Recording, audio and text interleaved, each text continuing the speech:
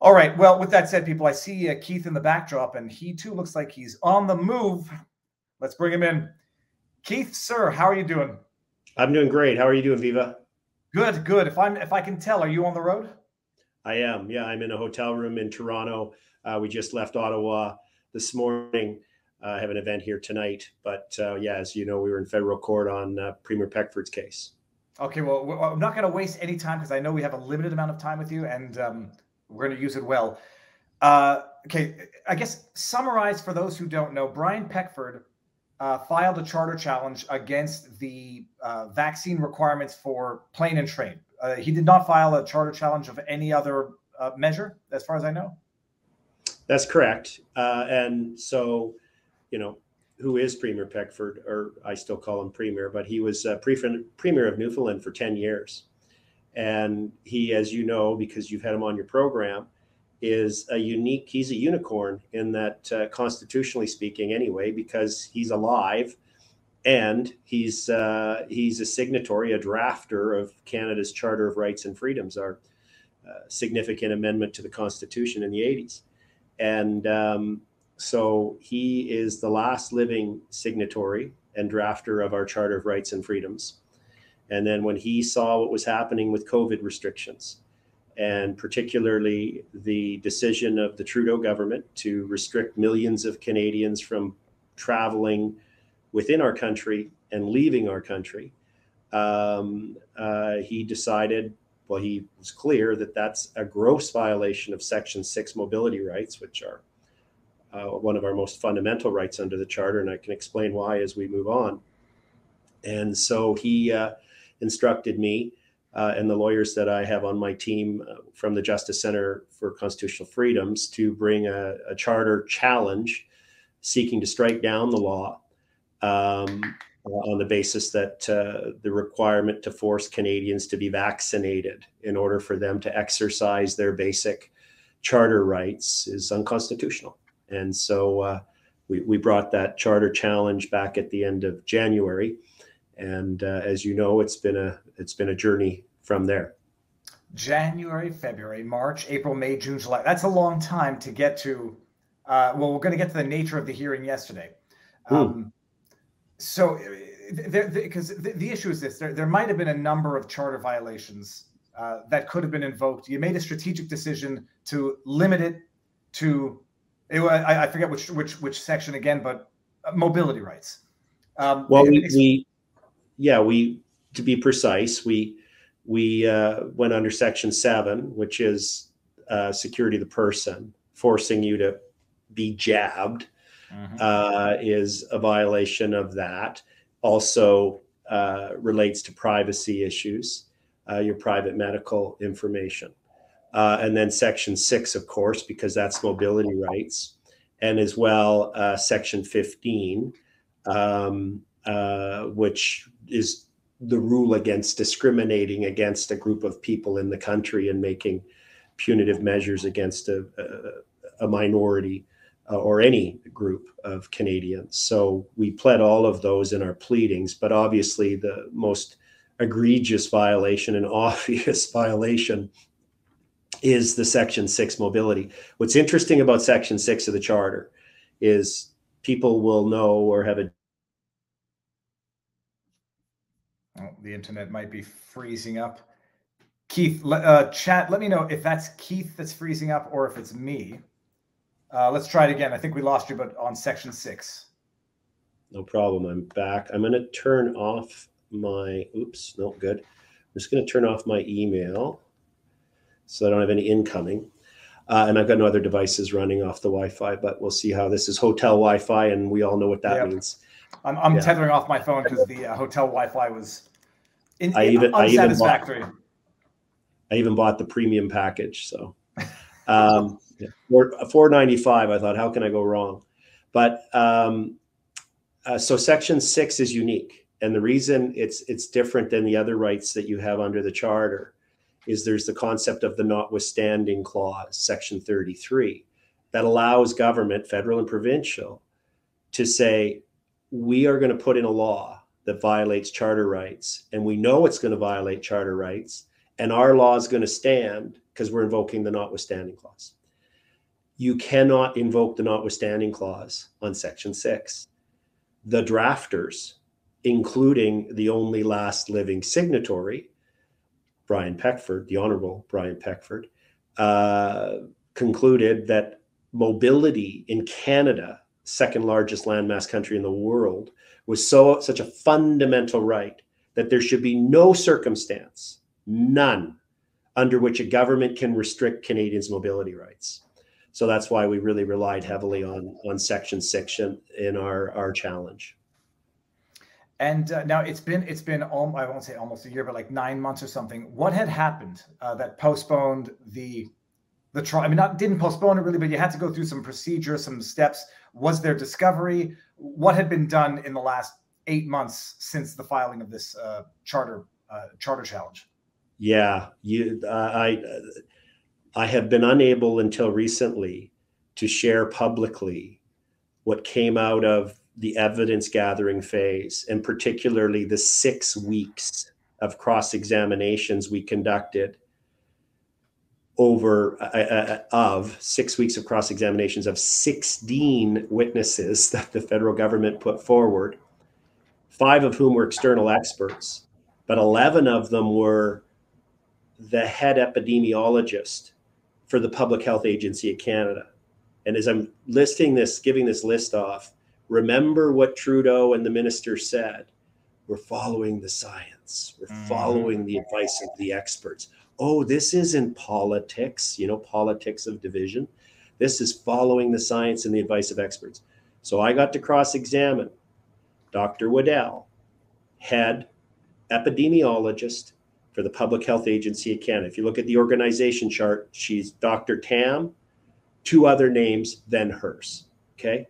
I got to cross-examine Dr. Lourenco. She's the equivalent in Canada with Health Canada, the equivalent of the head of the FDA in the US.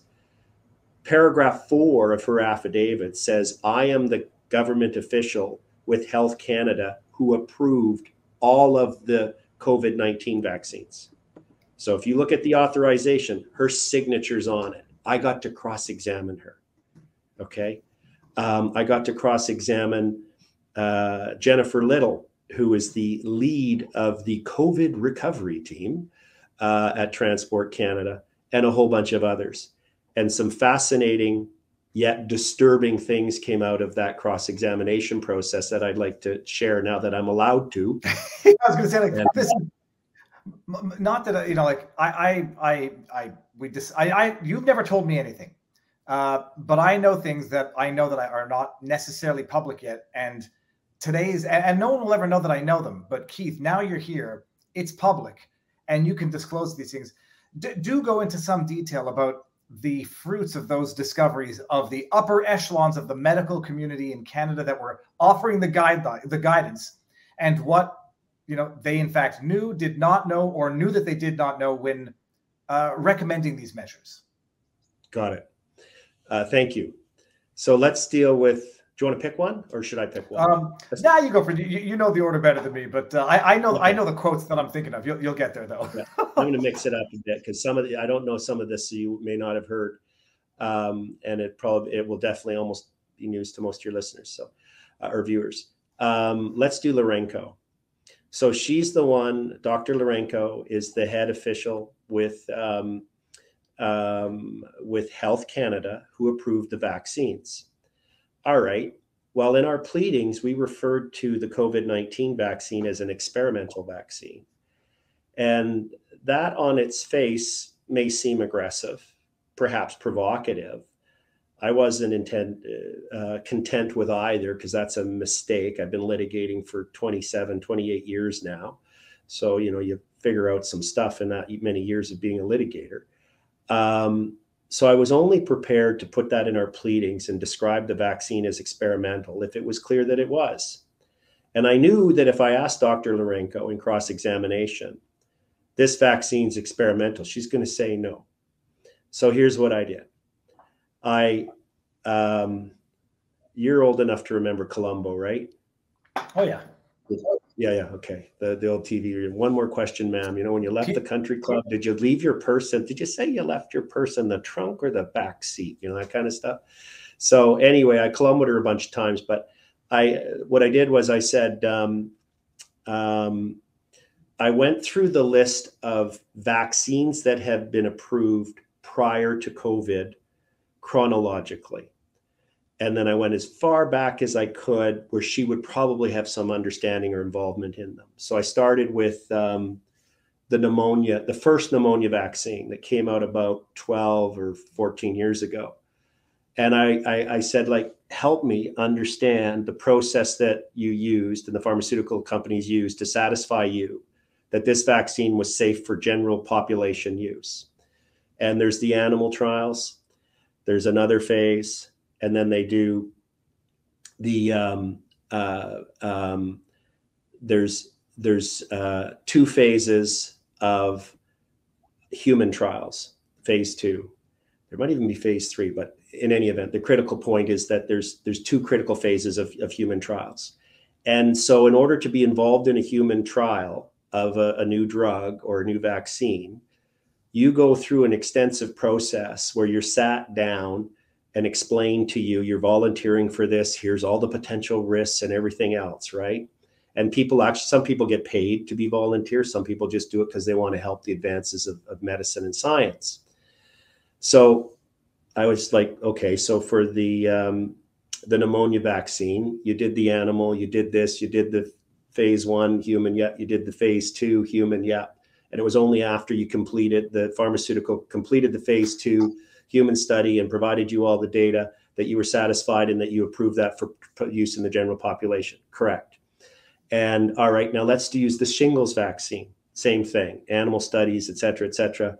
You know, there was always these key components. And she agreed with each of them. And I went to the new pneumonia one. I found another vaccine, walked her through that. And then I said, did they do animal trials on the COVID? Yes. Did they do the next phase? Yes. Bottom line is the phase 2 human trial is the last phase of the human trial before any other drug has been approved, is going on right now with the general population of millions of Canadians. And millions of Canadians were not sat down and explained to them the risks of being guinea pigs in this trial.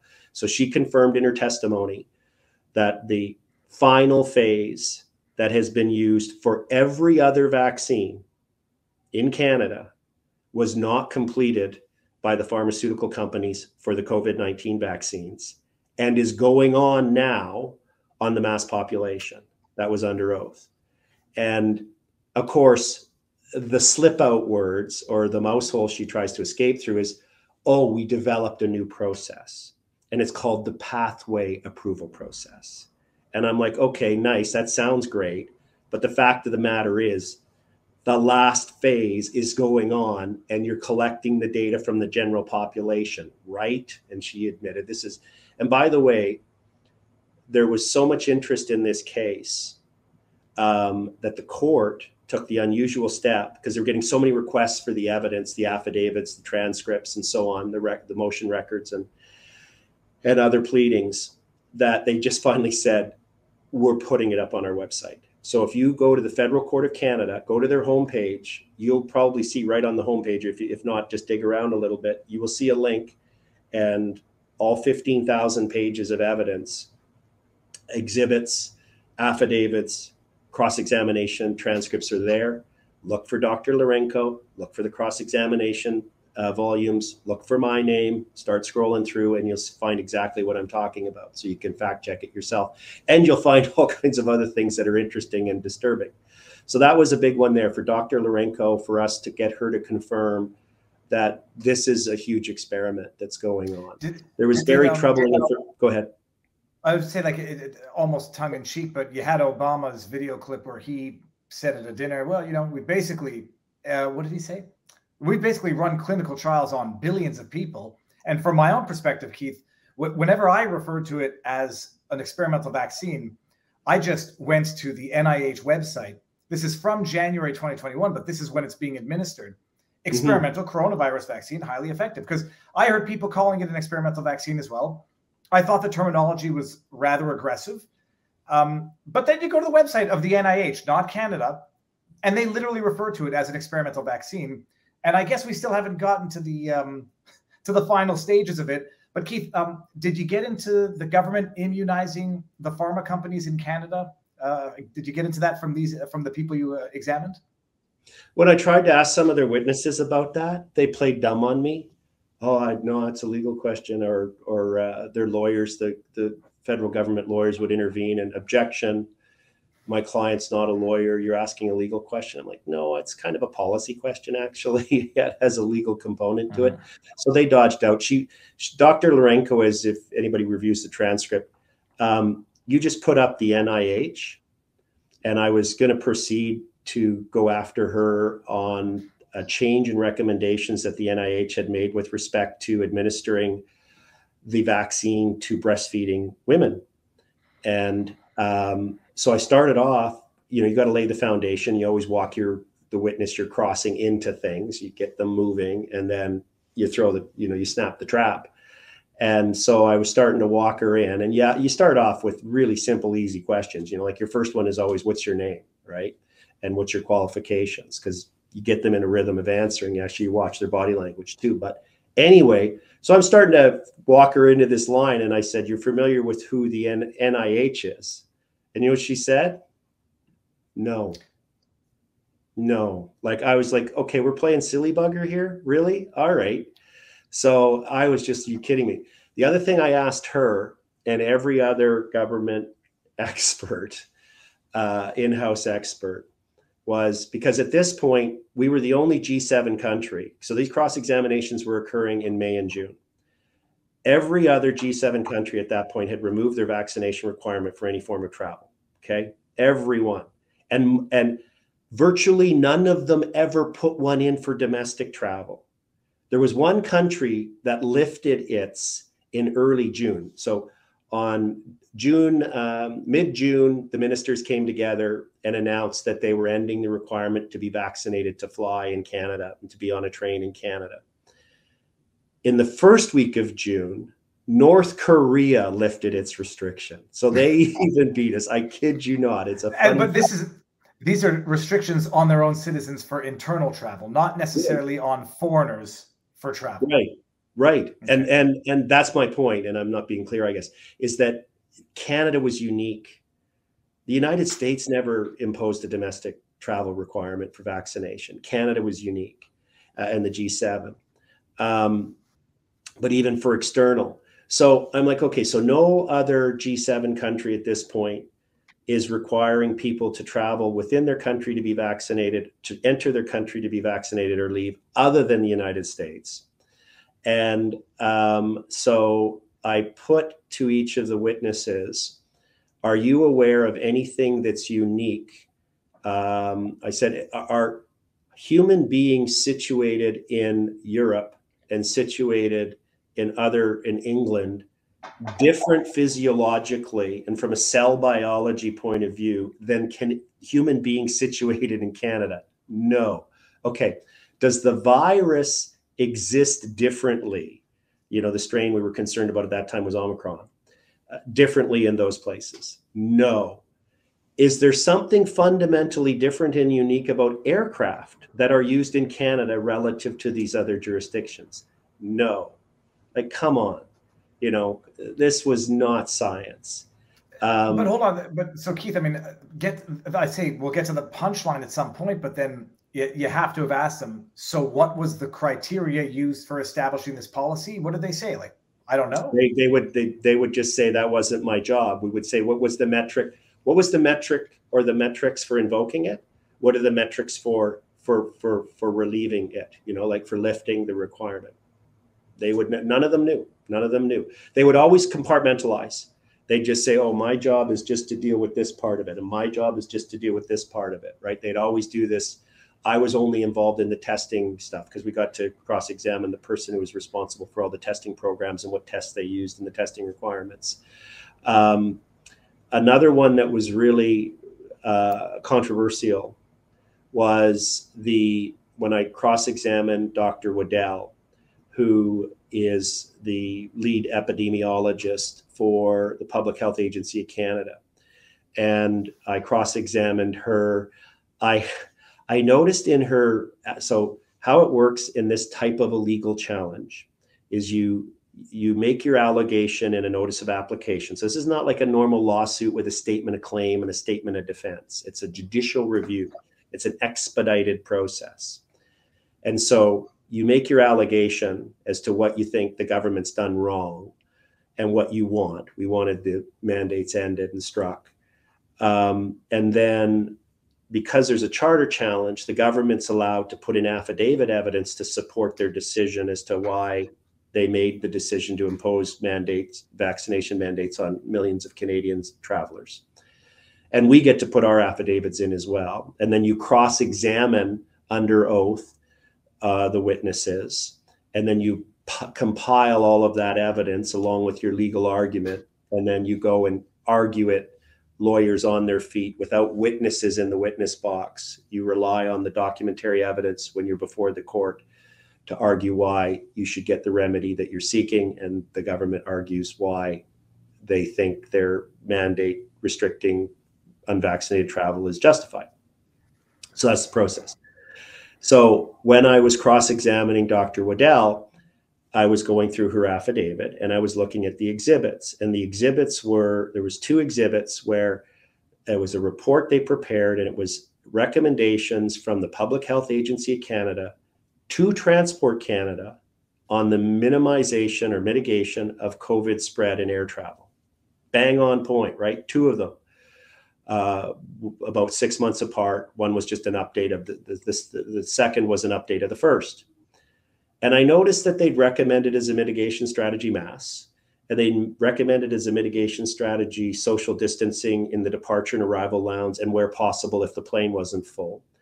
And then thirdly, they recommend, I'm drawing a mental blank, they recommended the testing. But I noticed that they didn't recommend vaccination. And I thought, no, this can't be. So you know the rule, you don't, as a lawyer, you don't ask and cross a question that you don't know the answer to. And it's a pretty solid rule that you follow religiously, and there's really good reason for it. But there's the odd instance where you roll the dice. And you know what? I said, I'm rolling the dice, man. So I did a long setup to build cover and got a rhythm going, long setup.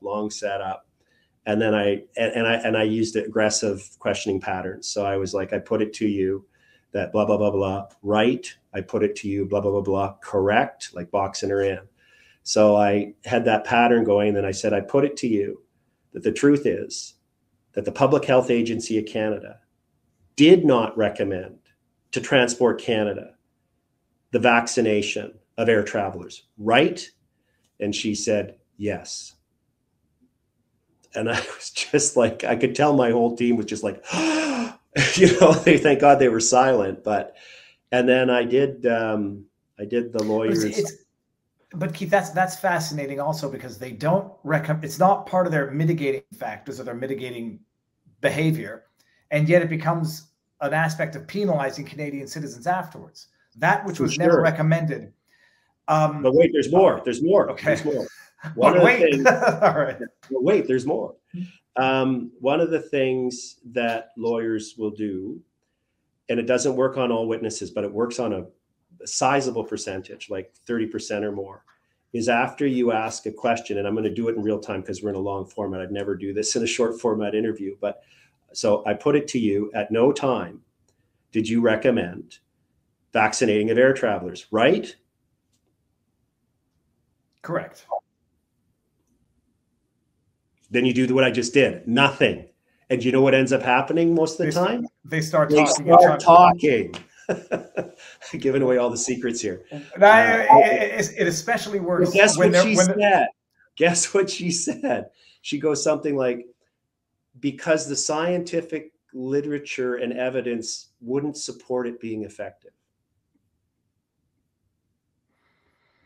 I'm just like, wow. So not only did you not recommend it, you've now gone further and said it wouldn't be an epidemiologically sound advice.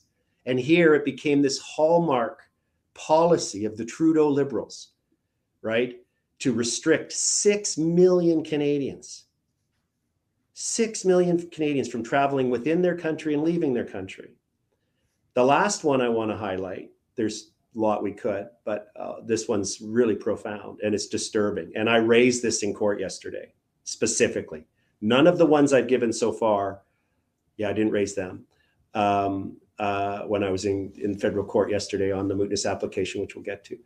But this one I'm about to share with you, I did. Because every lawyer on just not only my team, but remember there was other applicants. There was Carl Harrison and Sean Rickard, two Brits, expats that had done a challenge as well through a highly skilled lawyer, Sam Prisvelos. I was thrilled to work with him. He's amazing, amazing lawyer. And there were some others as well, other applicants. So anyway, so Dr. Little, not Dr. Little, she's not a doctor. She's one of the few people who wasn't a doctor. Jennifer Little is with Transport Canada, senior official, kind of works up in the assistant deputy minister suite. And she was the head of their COVID recovery team, whatever that meant. And when the Prime Minister started musing about requiring all Canadians to be vaccinated to travel, she put together a slide deck, a PowerPoint presentation for a briefing meeting with the assistant deputy ministers, the deputy minister, and it was suggested that this same PowerPoint presentation was presented to the Prime Minister's office. And she testified, and it blew me away that they actually submitted this as an exhibit. Wow. If you guys were going to shred or distort any document, this was the one to destroy. It had so many incriminating things in it. But the one thing that was so troubling to all of us lawyers who read it, it was slide 15. And this, again, you guys can go look it up. It's slide 15. And if somebody wants the specific exhibit number in PDF, I can look at my notes and give it to you because I had to refer to it yesterday.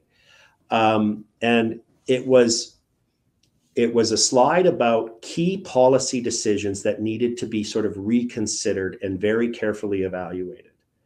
And the last bullet was about what kind of exemptions would be allowed, like under what circumstances would you be allowed to travel and being unvaccinated.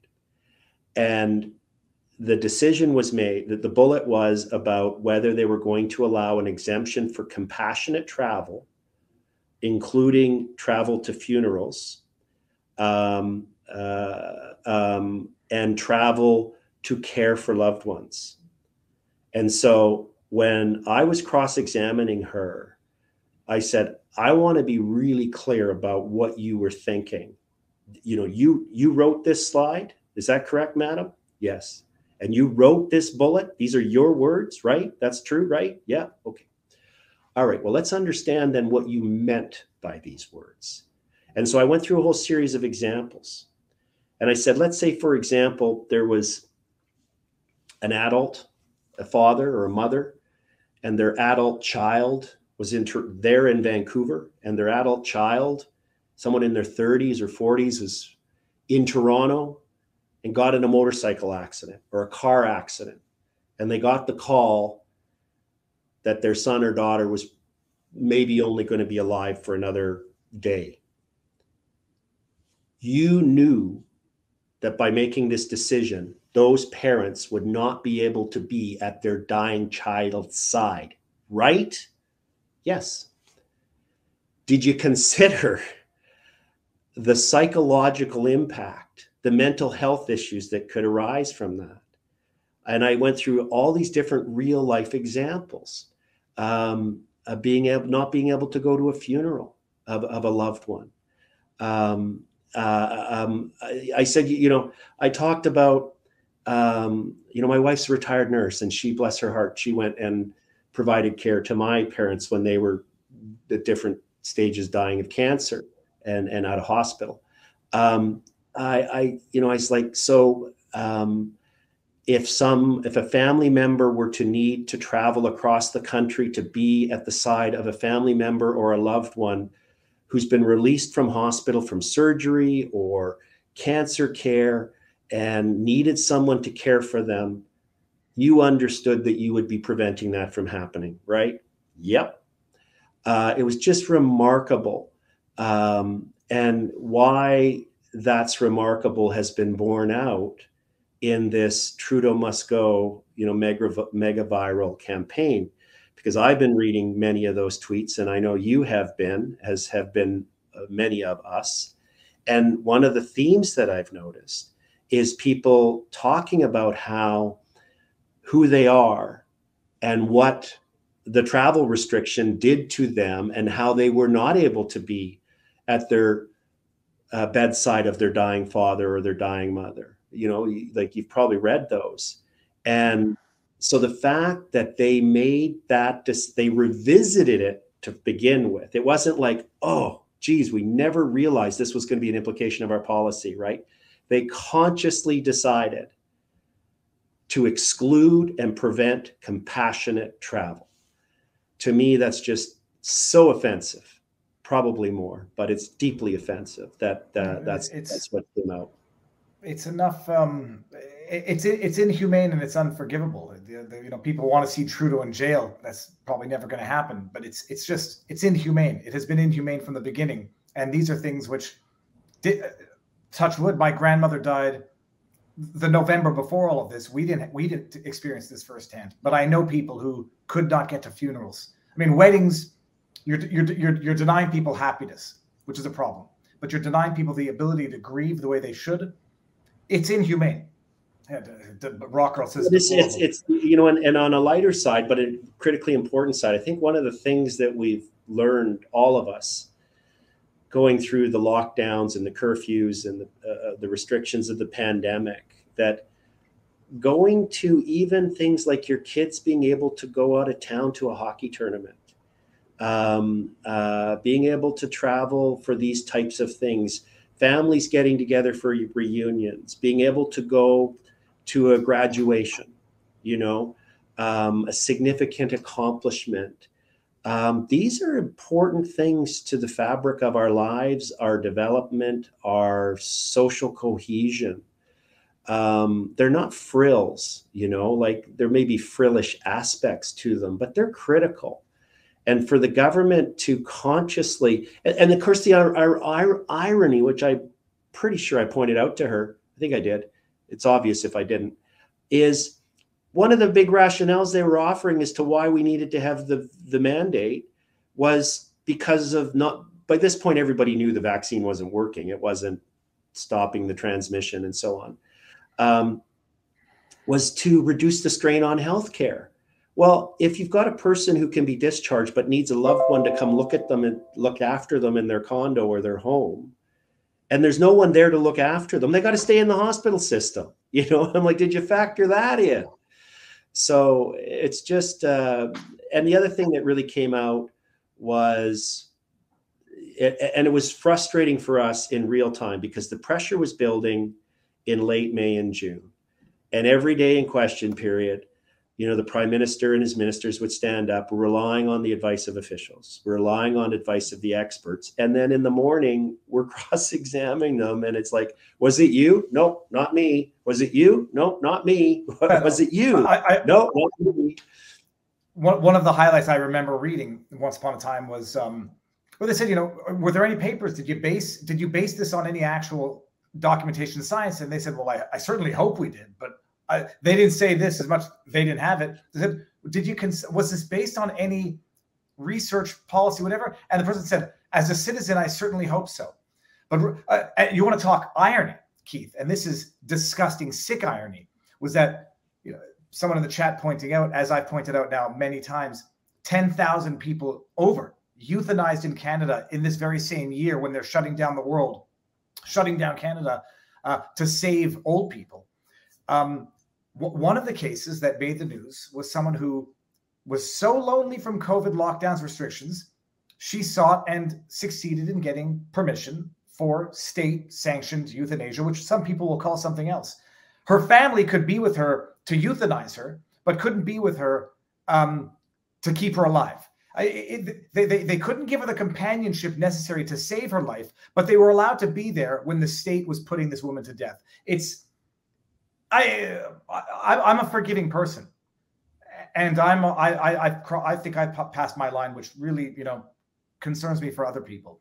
But okay. Anyways, with that said, what else, Keith? What are some of the other highlights from the however many weeks? Do you want a fun one? Oh yeah, please. So one of the things that we did, we all know that our prime minister in September of 2021 went on a French talk show television. Oh yeah. And called the unvaccinated misogynists, racists, said they take up space, and asked, do we tolerate these people? So we had that video preserved. We had it submitted to a court-approved translator who presented an affidavit confirming the translation. You have an advantage, you're bilingual. One of the lines that I keep hearing is, oh, it doesn't mean the same thing in French. Which one? Il prend de la place? Which sentence? I don't know, but I saw you and Marty on the other day, and you're both fluently bilingual, and you weren't buying it. That it's somehow less innocuous in French. I almost got the sense it was worse in French. I don't know, but let me bring it up. And Keith, tell me when to stop, because I'm curious. Okay, so I'm going to press play. Puis on en connaît tous des gens qui sont en train d'hésiter un petit peu. On va continuer d'essayer de les convaincre. Est-ce qu'on les tolère? Mais il y a aussi des gens qui sont farouchement opposés à la vaccination. Qui sont extrémistes. Qui ne croient pas dans la science, qui sont souvent misogynes, souvent racistes aussi. C'est un petit groupe, mais qui prend de la place. Was that the section or no? Yeah, well, we're talking about the misogynists, and also they just kept trying to tell me, oh, it's somehow not as bad in French. And I'm like, it's even worse. This translation says they flex muscle. Il prend de la place means they take up space. That's what it means. Et là, il faut faire un choix en tant que leader. Est-ce qu'on les tolère? Est-ce qu'on tolère ces gens-là, ou est-ce qu'on dit, ben voyons, la plupart des gens, parce que 80%... To me, the most offensive and dangerous language is the do we tolerate these people? So what we did strategically is I put that in the Honorable Brian A. Peckford's affidavit. That's how we got that evidence before the court, because it's relevant to the argument about discrimination. It's relevant to our jurisdictional arguments as well, that he misused this power for an improper purpose and for bad faith, abuse of power. However, what happened was, not totally surprisingly, the Attorney General lawyers decided that it was too dangerous to cross-examine the last founding signatory to the Charter of Rights and Freedoms. So they waived their right to cross-examine him. Wow. Under the federal rules of court, I think they forgot about this rule. I can't remember the rule number. It doesn't matter because it's there. It says if someone pleads an affidavit or presents an affidavit that's adverse to your interest, and you don't cross-examine on it or provide rebuttal evidence, the court is to treat it as an established fact. And it actually goes on to say adverse in interest, but they didn't need to add that last bit. So it's now, so because we put it in the affidavit of the Honorable Brian Peckford, and because they chose not to cross on him, it's now uncontroverted evidence. So at the end of my first cross-examination of one of the officials, I might have been Dr. Waddell, it doesn't matter, I can't remember because there were so many of them, but at the end, I would say, if it was a scientific expert like Dr. Waddell or Dr. Lorenko, because I did it to all of them, I couldn't resist, I would say, based on your review of the scientific literature, did you find any evidence to support the proposition that unvaccinated Canadians are misogynists? And the Crown lawyers, they loved it. Objection, that's completely inappropriate and blah, blah, blah, blah, blah. And boy, did I went full on, like it's go time. Now is my time. And I said, no, it's absolutely relevant. It's in paragraph 5 of Premier Peckford's affidavit. You didn't cross on it. You didn't rebut it. Rule X says this is now the uncontroverted evidence before the court, and I'm entitled to cross-examine on it, and I shall do so. And it was got even a little more heated than that. That's in the transcript too. You can watch us in battle. And then the senior lawyer for the attorney general, they had 12 lawyers on the case or something. The senior one goes, proceed. so well, then the answer is going to be obviously no. It's going to be a hard no. Nothing more than that. Do you have any evidence? No. Well, the reason there was a legal reason to do it. I mean, it was fun. Like why not, right? But it was fun in a very serious way. And I did say, I now remember, I said when I was going at it with the head lawyer from the other side, I said, I think my wording is, so I'm going to look it up. It was something like, these are despicable words. This is despicable language. No leader should ever use these words. And our history has shown when a leader of a country uses words like this, it invariably results in many people dying, often millions. How do we deal with these people? It's remarkable that he wasn't immediately, put out of office when he made that statement. Like, if you wanted to do a hypothetical, sit around the campfire exercise 3 or 4 years ago and say, think of an expression that a Canadian prime minister could make that would be the most extreme un-Canadian thing to say. That one would rank, man, because, we're about diversity and acceptance and recognition and inclusion. And here he made the most offensive statement.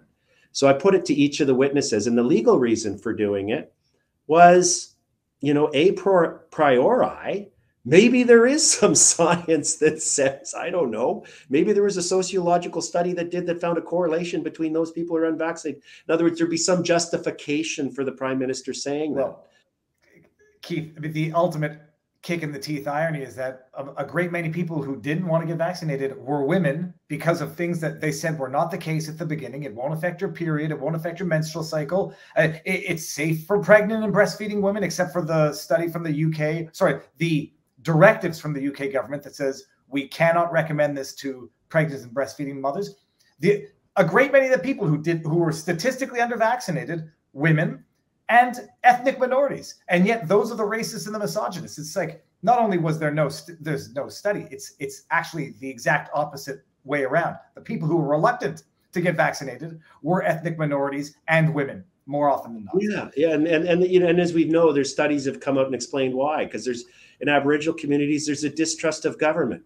Well, imagine that. Of course there is, and same with ethnic minority. So yeah, it's so spectacular. But that was one of the other, interesting moments. And I guess the important part for me was to be able to wag my finger at these senior lawyers defending the conduct of this prime minister and point out on the record how completely despicable it was, and continues to be. So now you do, however many weeks of depositions, discoveries, examinations, whatever we would call them. But the hearing yesterday was not on the substance. This was a hearing for mootness, because now that Trudeau has announced, allegedly, that these measures are going to be suspended as of what, September 30th?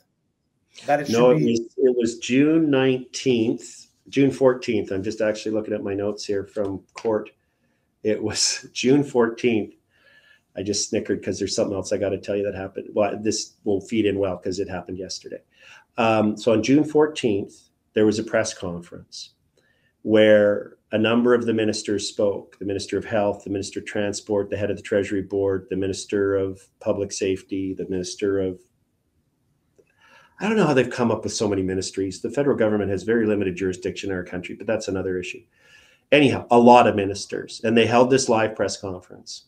And I was watching it live on one screen in my office. If you've ever looked at a picture of my office, you'll see I have 12 screens. And while I was monitoring, because another lawyer was conducting the cross on some particular witness at that point, and I was watching it in real time. And they announced that they were suspending the requirements effective June 20th, that you would no longer be required to be vaccinated to get on a plane or train in Canada.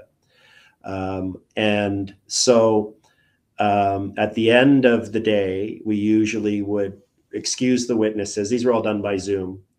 And we would excuse the court reporter. and the lawyers would talk. And the senior counsel came on and said, you may not have been aware because you've been in cross, but the federal government's just made an announcement, and that on the 20th, we're going to suspend. And she said, we have instructions to offer that a discontinuance on a without cost basis. In other words, I have instructions to go F yourselves. I mean, this is for people who don't understand what's going on here. They implement the measures. They force someone to take a lawsuit, to go through weeks of deposition. And they're paying for their own bills while the government is paying for their bills with our taxpayer dollars. Then they say, we've suspended the policy. Your lawsuit's moot. We'll let you withdraw without costs or whatever. Costs are nothing in any event. It's more than insult to injury, because we've already had the insult to injury. This is a kick in the groin once you're already on the ground. Oh, we've abandoned the policy, which was unscientific, discriminatory, and inhumane. We'll let you take your lawsuit away. What was your response, Keith? Well, and they said, so we still had another about 4 or 5 days. We had the balance of the week, and then a couple of days the following week to finish up all of the 6 weeks of cross-examination. So they said, we're going to cancel the cross-examination for tomorrow. We said, no. These cross-examinations are scheduled pursuant to an order from a case management judge of the federal court. We will be here tomorrow morning at 8 o'clock Mountain Time, 8 a.m. to conduct a cross-examination, and you better present your witness. If you want to vary that, you're going to have to get a court order, because no, you're going to be here. No. And I said, I will seek instructions, but I anticipate them being a flat no. So I then phoned the Honorable Brian Peckford, former Premier Peckford, and I laid out to him the circumstances and the proposal, and fold your tent and they won't seek court costs against you, and go away. And he started laughing, and he kept laughing. Like, yeah, you think that's all it takes to make me go away and fight for charter rights? No. And he was laughing and just laughing. That I could see him kind of gearing it out as to what they must have been thinking. And then I said, Mr. Premier, I said, I think I know what your instructions are, but I actually need an English word. Can you either say yes or no? And he said, no. And in other words, no, don't accept it. So we proceeded. And then they said, all right, well, if you guys aren't going away, we're going to bring a mootness. We're going to bring an application to strike down your case, strike it out, end it summarily on the basis that it's moot, that there's no longer a live issue that needs to be tried, that it's hypothetical, and so on. And we said, bring it on. So they brought their mootness application. In the meantime, we made them do all the work they had to do to bring that and file all the paperwork. And then we completed all of the affidavits, we completed all the cross-examinations. Then we wrote our factum, so our big legal argument where we summarize all the facts, the key evidence, apply it, lay out the legal principles, apply the facts to the law, and argue what the result should be, which is this is unconstitutional, violates the charter, and should be struck. So we've done all the heavy lifting, and it was heavy, hard legal work, intensive, with a large team of lawyers that worked tirelessly, and paralegals as well. And we got that done in over the summer. In the meantime, we had this week scheduled that we're in right now. So today's September 22nd, for the 5-day hearing where we were going to originally hear the case in its totality. So what the court said is, here's what we're going to do. We're going to schedule the Wednesday, the 21st, as a day for the mootness motion, and then we'll have the full case occur October 31st, Monday, through to the completing the first week of November, those 5 days, to hear the merits case if the mootness motion is lost. So yesterday was the mootness hearing in front of the federal court, where the federal government lawyers stood forward and said, nothing to see here, folks. It's all over. The mandate's no longer in place, therefore it's moot. There's no reason to go ahead and rule on whether or not this was a violation of 6 million Canadians' charter rights. I mean, it's so outlandish on its face. And I don't know if there's any nominal damages or damages being requested, I forget, in the lawsuit itself. But you've had the same judge from beginning to end, right? This is one judge assigned to the file? Yes, on case management. No, yesterday was a very senior judge with the federal court. First time we had this judge. Wow. So which to me is the proper way to do it. It would have been okay either way, but this was it's a more neutral and objective way to deal with this major motion, because it has an existential effect potentially to the litigation, to bring in a fresh judge. So that's what they did. Okay, that's interesting, because some people in the States, you get one lawyer assigned to a file, so every incidental motion you have goes before a judge who knows the file. In Quebec, Canada's totally different. Like, whoever's doing the circuit that day, so you got to apprise them of the file. What was your impression? Because I cannot get out of my own skin on this one. I would be livid if the government thinks that they can, play that whack-a-mole game. Oh, it's no longer now moot, academic, without object.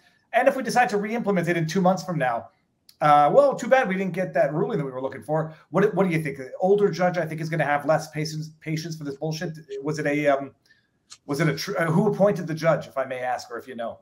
I think actually, I'm not certain of this, because I don't know if I'm different, why I take a different approach than most lawyers, but I don't usually care who the judge is, because it's what I do with them and what they do with me when I'm before them.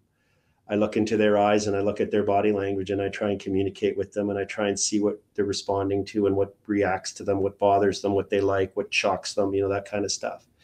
So I don't care, because you never know what you're going to get, right? So, but my belief is that this judge was actually a Harper appointee. But let's just, so we were in court yesterday. In advance, we file our motion argument. So we filed a comprehensive argument in August in opposition, and set out all the legal and factual reasons why we feel that this is an important case to proceed to its full determination. And one of the things that we relied on, myself and the other lawyers, there was 4 of us lawyers who argued the case yesterday, me on behalf of Peckford and the other applicants that the Justice Center represents there, and then Sam Pravelis for Mr. Harrison and Mr. Ricard, etc. Is when that press conference occurred on June 14th, each minister said, this mandate to require Canadians to be vaccinated to travel is only suspended. The Minister of Health said, we will not hesitate to bring it back in the fall. The official press release uses the word, starts off, the headline is suspension of travel vaccine mandate. The first word is suspension. The word suspend or its derivations appears 7 times in a 1.5-page press release. Suspend. Okay. So what the lawyers for the Crown argued is, I'll read it. This is from the actual, I'll get this reversed. This is the actual, you can see all my little crib notes from trial. Paragraph 41.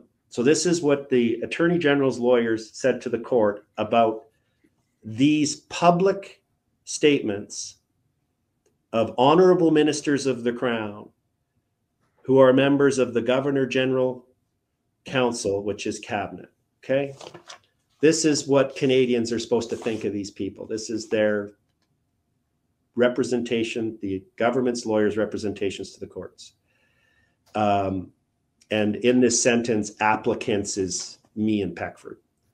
Although the applicants may place undue focus on the semantics used during the political press conferences announcing the vaccine mandates were being suspended, this is not a legal characterization. It's public messaging. I was like, what? So what I emphasized before the judge yesterday is like I just did a minute ago. These are ministers of the crown. These are the people of the lawmaking function, the executive powers to issue these orders with the signature of their ministerial title. And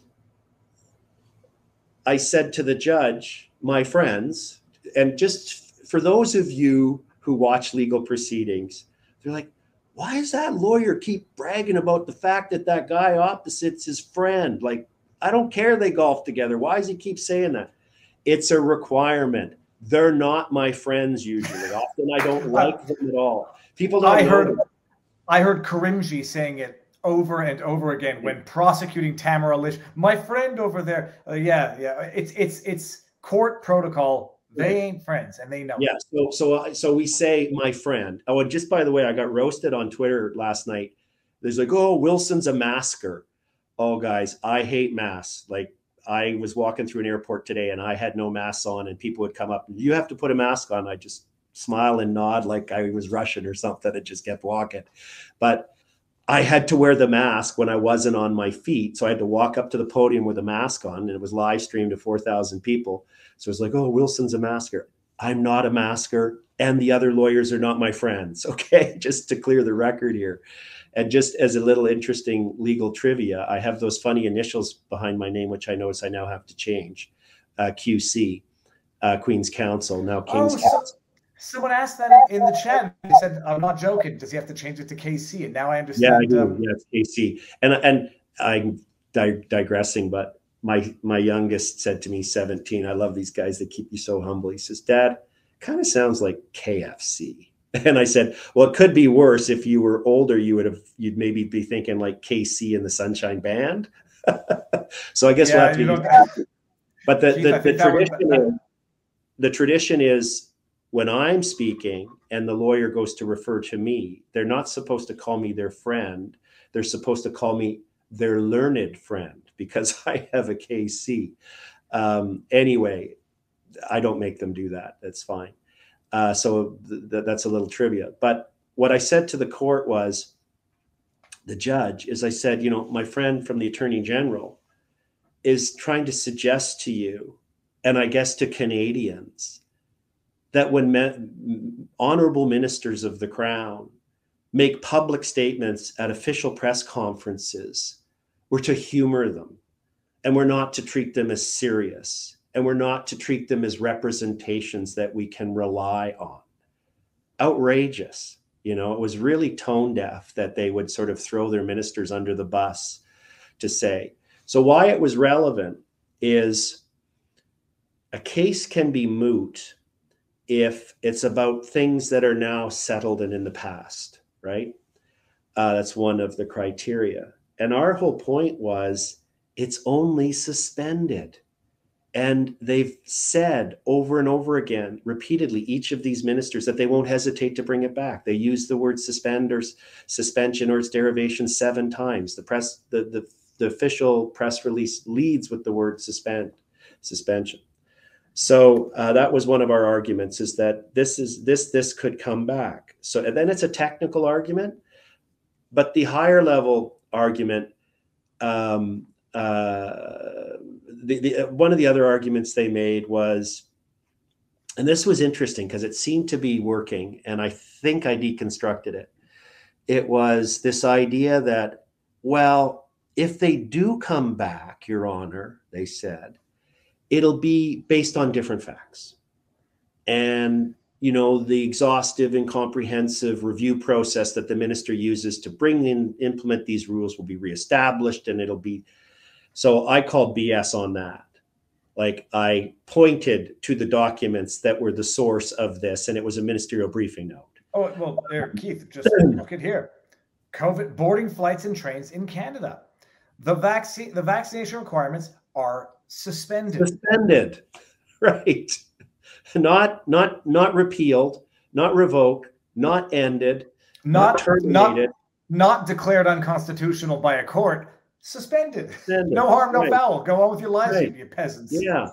And so I made the argument, this is a little bit complex, but I think I can probably do it. I was able to do it yesterday. And it's this. I said, okay, you know, my friend is emphasizing that there's no jurisprudential value. This isn't going to contribute to the jurisprudence. It's not going to contribute to the case law. It's not going to have any value because it's based on something from the past, and the facts may be different in the future. And so I kind of did let's clear the table for a minute, you know, Your Honor, and let's think about this. How does our common law system of justice and law work?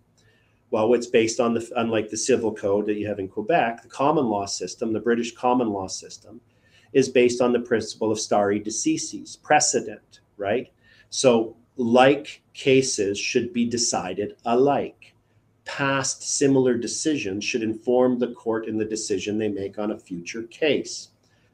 So I said, what do we do? So I said, is it a matter of precision? I said, Your Honor, is it a matter of precision? Because my friends keep suggesting that maybe it is. It's a matter of precision. I said, it's clearly not. Because when do you ever get two cases that are precisely the same? At a minimum, the names are going to be different and the dates are going to be different, even if they both involve a black Dodge truck and a transmission that didn't work, right? Like, cases are never perfectly the same. So what we do as lawyers is we look for similar cases. And I said, Your Honor, you will have had lawyers before you with enthusiasm say to you, Your Honor, this case here is on all fours with my case before you. And she kind of smirked and nodded her head. Yeah, like I've heard that before. Or you'll hear us lawyers say, this case is on point, Your Honor, right? Or we'll say, as you've heard already a number of times today, this case is distinguishable. It's different. So I said, in fact, the law is about the art of nuance. It's about the art of nuance. It's the art of subtlety. And we look to the elements of a past case and we say, how many of them are similar to the present case? And then we try and fit them together to convince you that you should follow the precedent of that other case. The key point is, it's not about precision. It's not about black and white. And it's not about it lining up perfectly.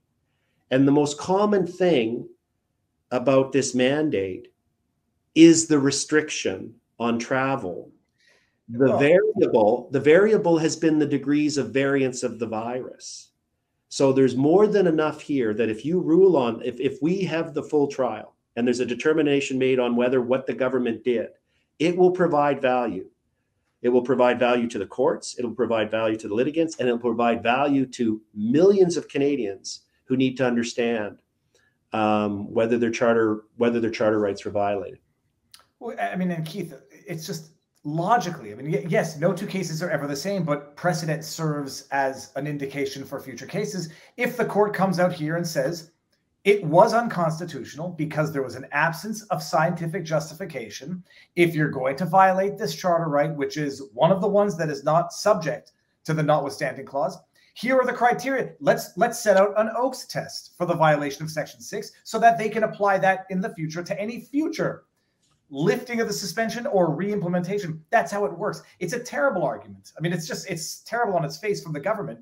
And the second thing, Keith, am I not wrong, though? If the court comes to the conclusion that there was a charter violation, well, it does open the door for damages or not, or some nominal damages? We didn't plead damages, but it wouldn't, we could come back, as could all Canadians, right? And all kinds of people.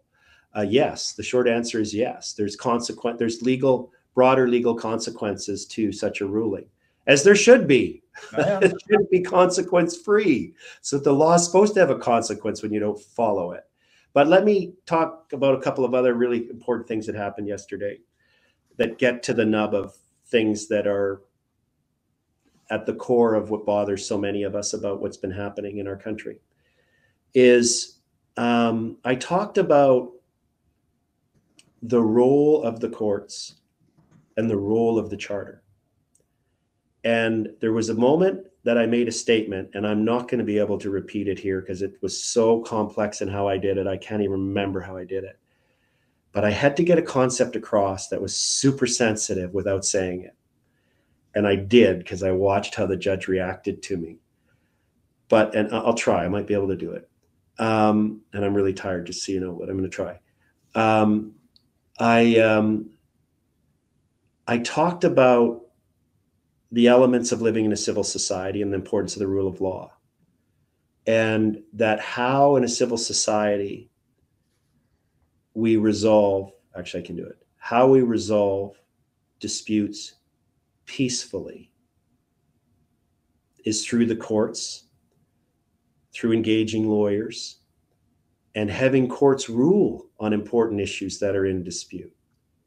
And what happens if we block that institution, or if that institution isn't available to Canadians to have that adjudication made? What options does that leave Canadians, right? And it was when I used the word, in explaining this, I did it in a slightly different order, and I used the word peaceful. I noticed the judge kind of like, "Ooh, yeah, like what else is there, guys?" And that's got to be avoided at every and all cost, always. You didn't pull a Trudeau and say, "Do we tolerate these politicians?" No, but what I did say, you know, the sleight of hand of the sleight of hand or the skill of the lawyers from the Attorney General was they talked about the mandate to be vaccinated to travel as being legislation. And I said, Your Honor, let's be clear. That is not an accurate description. The Aeronautics Act is legislation that they used. Section 6.41 of the Act is legislation that they used. But that section was enacted decades ago and not for the purposes of this pandemic. So I said, when my friend uses the term legislation, we immediately imagine, introductory bill, first reading, second reading, third reading, over to the Senate, blah, blah, blah, royal assent, proclamation becomes law. And that it's open debate before the open parliament with opposition parties, the public watching and everything. That's not what happened. This wasn't an act of the legislative branch. It wasn't an act of the judicial branch, right? It was an act of the executive branch. This was a ministerial order. It's a piece of paper the minister signed. It wasn't even a cabinet order. He didn't even have to convince his cabinet colleagues. The Minister of Transportation merely signed an order. It was an executive order that stripped over 6 million Canadians of their fundamental right of mobility and prevented them from being at the sides of the bedside of dying loved ones, etc. You're making me angry, Keith. What you're saying now is people don't really appreciate it. I mean, I think they called it an order in council. It was it's an order in, but it's a ministerial government speak. Yeah. It's a ministerial OC. It's a ministerial order. It's an MO. It's not even MOC. It's an MO. It's a ministerial order. So in fact, the minister could have his deputy sign it. And the one that's still in force, requiring the ArriveCAN app and all that stuff, is signed by the deputy. It's not even signed by the minister. So this whole notion that there is some, legislative process going on here is bunk. And I pointed to it, and they didn't try and touch it in their redirect or their reply, because it was obvious that I'd killed driven that point home. So it's the ease with which they can bring it in, the absence of a check and balance. So then I closed at a very high level. I wish I could remember what I did, but I can't, because I was so focused on reading the judge and trying to relate with her, is that I talked about the three-legged stool falling over, and the three elements of a democracy in a civil society, the separation of powers, the three elements being the legislative branch, the executive branch, and the judicial branch.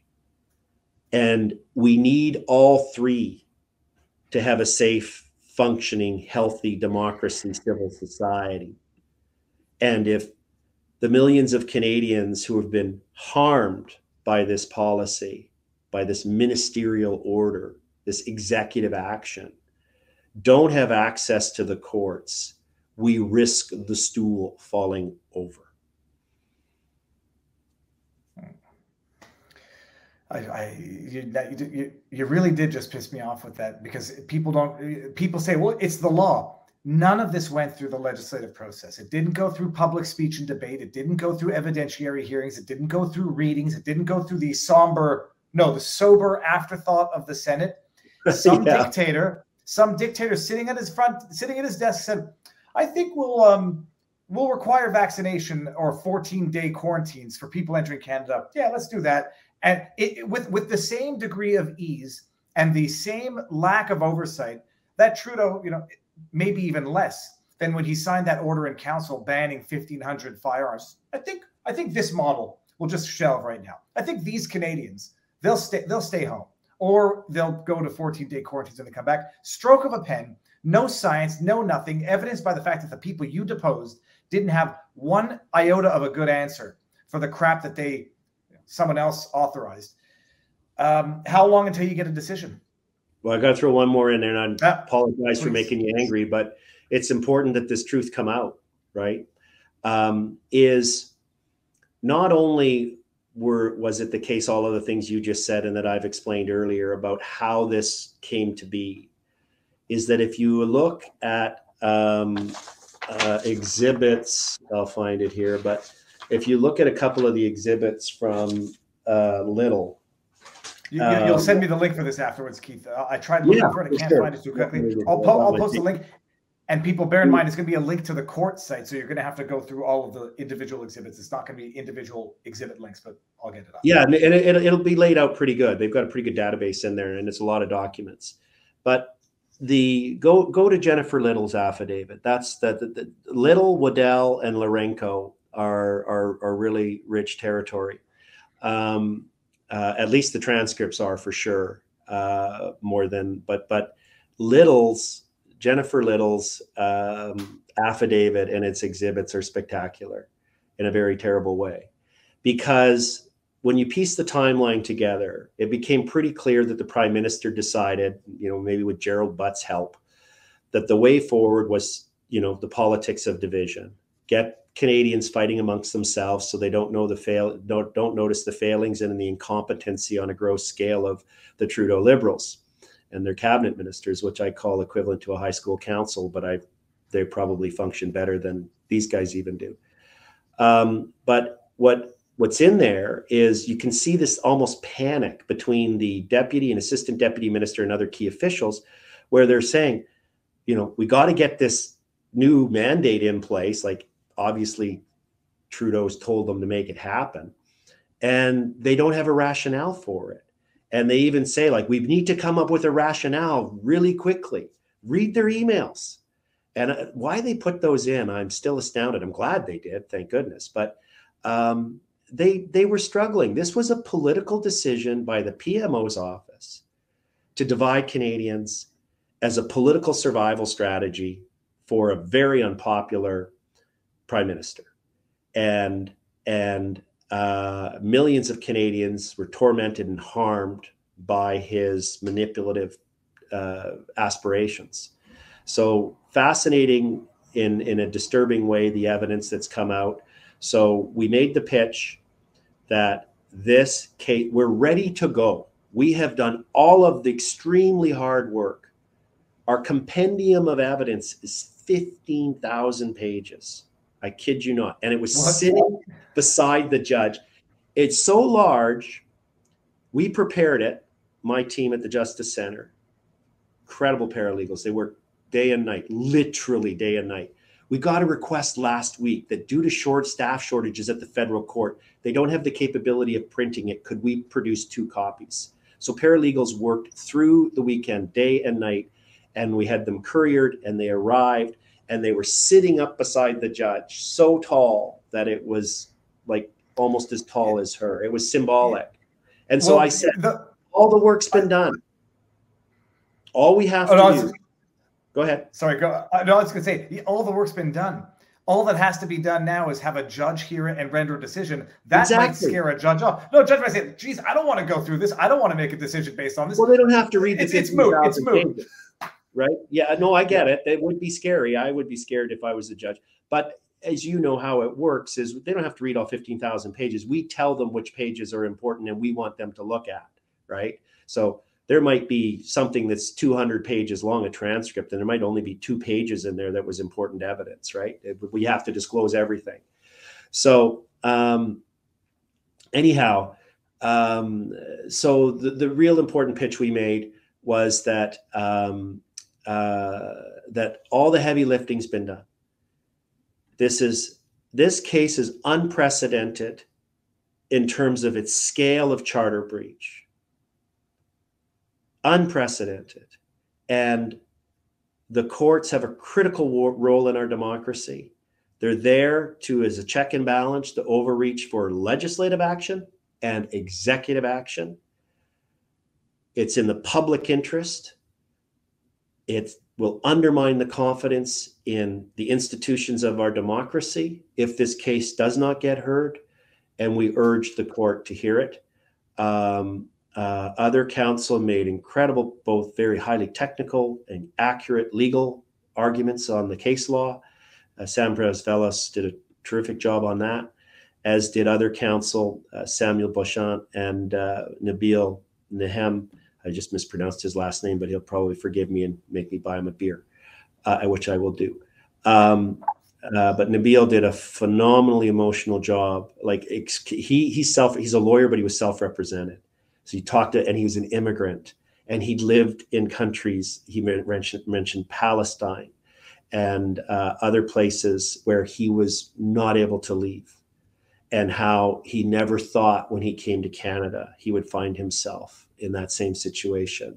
And he talked about the breakdown of the social contract and other incredibly moving points. So we're hoping that the court will rule that it is not moot, that it is in the public interest for us to proceed on the 31st of October for a full hearing. I'm about 50-50 right now. The court may just say, nah, come back if they reinstate this. Come back if they lift the suspension. You got to start over again. I know. You know, Keith, you don't need to convince me. I'm enraged because it's a cheap tactic. It doesn't even fit the grounds for mootness, because one of the exceptions to mootness is if there's a risk of recurrence, and it's an obvious risk of recurrence. But it's the idea that they can play this game, force private citizens to go through all of this. And when I said, the court cost would be minimal, I sort of didn't appreciate a month of depositions. That's like at least $1,000, $2,000 a day. Copies, stenographer, and whatever. So the court costs are going to be. Yeah. It's offensive on its face. If it gets dismissed for mootness, that'll be a black pill for me. If it gets authorized to go to trial, okay, no black pill, no white pill. If it gets dismissed on the merits, black pill. So we've got 2 roads to a black pill here, only 1 to a white pill. And by the way, someone had asked if CBC Global News is going to cover this. I was Googling. I was trying to see. Nobody covered this from yesterday that I saw. But nothing. It didn't happen. There's nothing to see here. It only affected 6 million Canadians. I mean, yeah, but they want to defund the CBC anyhow. So. I have done far lesser cases many times where I have come out of the courthouse to the gaggle of reporters and all the guys with their big TV cameras and the microphones coming out and getting the huddle and Mr. Wilson this and Mr. Wilson that. Not a single one, and nothing. Zero news coverage.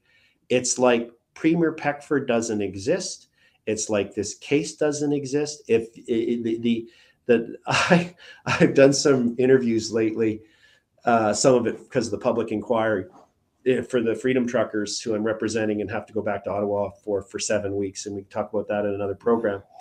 And we should, but it's so absolutely, what I was going to say, I've spent like 2 hours with a reporter on an interview, and I know they wrote a story, and it got to the editorial desk. It's like, nope, that will piss off our paymaster. We're not doing that story. The media is so extremely controlled right now by their desperation for money, and they're in a death spiral because, you know, more and more people are tuning out and not paying for it because they see it's propaganda. So they become more desperate for the money, the only money they're getting. We know Global News said they're on their, went bent knee to the government here last week and said they're in their last gasps of financial health, of life. And so they don't dare say anything negative about the government. We're in this is dangerous stuff. Well, luckily, I'm not dependent on the government for any subsidies. I'm dependent on the government not to shut me down. I mean, that's the one thing. So long as I can continue to, succeed on my own merits. You're not in Canada anymore. I'm not in Canada. Things look like they might be turning around, but people are asking. I'm not a citizen here yet. I'm still a Canadian citizen. I'm here on a visa, and it has a finite time frame. My plan is not to. We had an opportunity here with Rumble, and it's working out. Rumble is the free speech platform. But yeah, don't expect CBC, CTV News to cover this. And when Justin Trudeau makes the joke, $600 million can buy you some good headlines. It can also buy you some no headlines. Oh man, Keith. Okay, so we will do a follow-up on the truckers convoy. And I know you had an out at 5:30. You got to everything you wanted to mention, right? Yeah, I think I misspoke earlier in my fatigue. It was the phase 3 trial that they hadn't completed. I think I said phase 2 on why it's experimental, the vaccine. It's the phase 3 that is being completed on millions of people. If someone writes, "Oh, Wilson got that wrong," yeah, I did. I meant to say phase 3. But it was the last phase that hasn't been completed, and it would bother me if I didn't correct myself on that. I would emphasize that while I'm working for phenomenally reduced hourly rates, as I talked about when you and I had a long talk back in March when I got back from Ottawa representing the truckers, my participation in these important cases is funded by the Justice Center for Constitutional Freedoms. As you know, they're running a tremendous amount of cases on all kinds of things, from truckers to doctors and nurses to veterans, teachers, university students, and we could always use funding support. There's a heavy burn rate, as you can imagine, from what I've just described. At no point, this process was expedited. We filed on January 31st in this Peckford case. There was never a gap. It was like, what's the least number of days to the next step? Disclosure of affidavits. What's the next least number of days to cross-examinations? No gap. What's the least number of days we could possibly need to cross-examine? Oh, 6 weeks. Okay, they will be scheduled every day for 6 weeks. And they were. What's the least number of days possible to complete the records and file our factum? We did.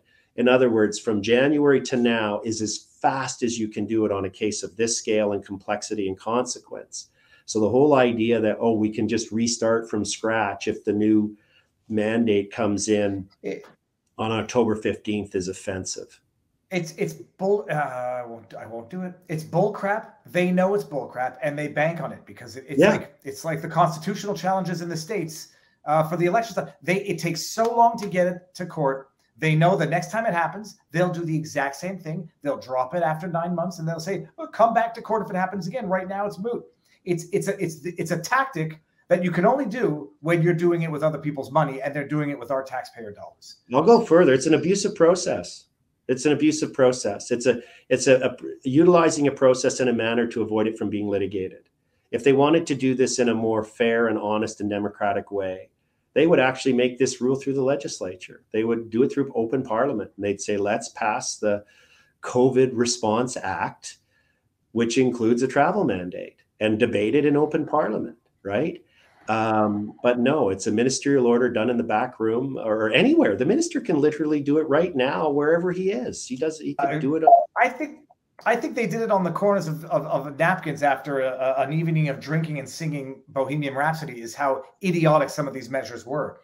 No, they did it. They did it on that after the prime minister was angry because he got booed and heckled. We remember the evidence is clear that came out when you piece it all together. Remember what he said in French, right? Misogynist, racist, taking up space, and do we tolerate these people? And that was his wedge issue. The evidence was the emails between the deputy ministers and assistant deputy minister. Where's our rationale? We got to implement this right away.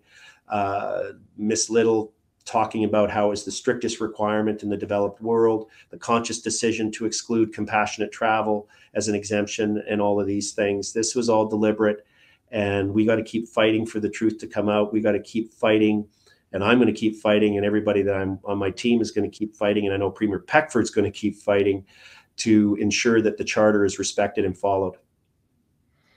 Phenomenal. Keith, we do it again? Oh, absolutely. Okay, awesome. I'm gonna continue going for a few more minutes. I know you had to get out, so I don't want to keep you longer, and I'll touch up on some other stories. But Keith, thank you for everything that you're doing. I mean, yeah, people say you get it's work, and first of all, thank you, because there's not many lawyers doing it. I know the crap you're taking because of what you're doing and because of the people for whom you're doing it. Not everybody could deal with it. I'm not sure that I could deal with it, but Keith, you are a hero. So keep it up. Peckford's a hero. The people fighting, Maxime Bernier, the people fighting for the rights that some Canadians don't even know they need to protect, because it doesn't stop here if we don't make it stop here. They'll know by the time it's too late. But Keith, we'll be in touch, and you'll come back on and we'll talk about the trucker stuff as there's developments in that. And when there's a decision in this, you'll let me know. Absolutely. And it could be, we don't know, of course, as you know, Viva, that's how it works. They don't, the judge will make her decision when she does. Our calculation is the more days that go by before the decision comes out, the better it is. Because the easy decision to write is, oh, it's moot, you're done, strike, your claim struck. The more difficult decision is for her consequential decision is to say, no, it needs to go to a full hearing. There's a possibility she'll say, I've actually decided the trial judge, the judge hearing the merits hearing, is the one who needs to decide this and punt it up. That recently happened in another case. But my general gut is, and that of the other lawyers, is we'll know within the next 10 to 14 days, we'll have a decision, and I'll let you know. I'll email it to you, make myself available. Perfect. Thank you very much. Thank you. All right. Have a good night. All right. I'm going to take my leave. Thank you. Bye now. All right. See you soon.